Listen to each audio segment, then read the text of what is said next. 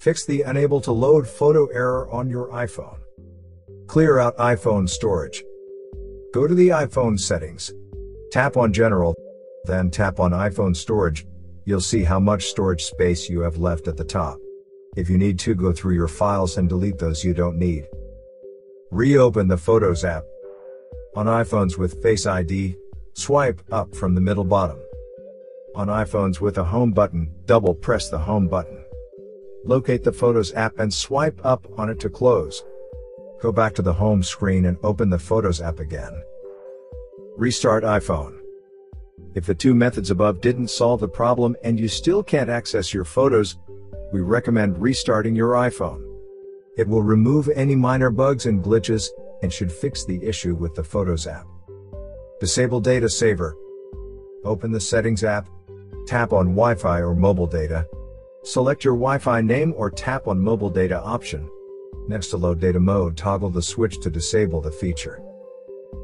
Allow unlimited updates. Open the Settings app, scroll down and tap on Photos. Select Mobile Data. Next to Unlimited Updates, toggle the switch to turn on the feature. Disable the Low Power mode. Go to your iPhone settings. Scroll down and tap on Battery. Next to Low Power mode, toggle the switch to turn off the option. Delete the photo and then recover it. Open the Photos app and locate the image. Tap and hold the image until a menu appears and tap on Delete from Library. Confirm the action by tapping on Delete Photo. Then, go to the Albums tab at the bottom bar. Scroll to the bottom and tap on Recently Deleted. Find the deleted photo and tap and hold it until a menu pops up. Tap on Recover. Sign out of Apple ID and sign back in. Go to Settings. At the top, tap on your Apple ID name.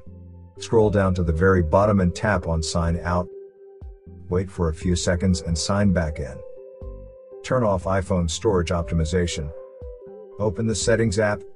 Scroll down and tap on Photos, then select Optimize iPhone storage. Update the iOS. Open the Settings app. Go to General Settings. Tap on Software Update. Wait while the device searches for updates. If found any, tap on Download and Install. Hopefully, this video provided the information you were looking for.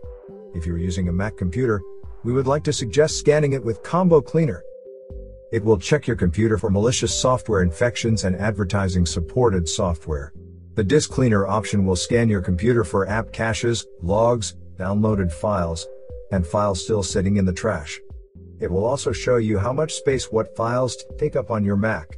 Combo Cleaner will also help you look through all big files on your Mac and delete those you don't need. You can also scan Mac for duplicate files.